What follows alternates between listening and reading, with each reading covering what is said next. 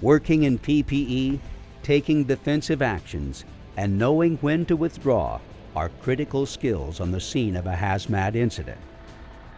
Understanding the requirements and limitations of your response will go a long way to maintain life safety.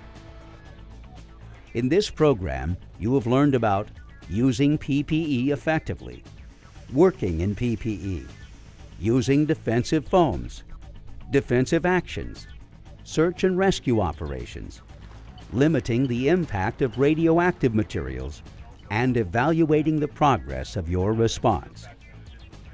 Implementing the response requires knowledge of equipment and techniques outlined in NFPA 472. Although your team may be working to support technician-level responders, you still need to understand and anticipate the unique dangers of hazmat incidents when lives are in danger.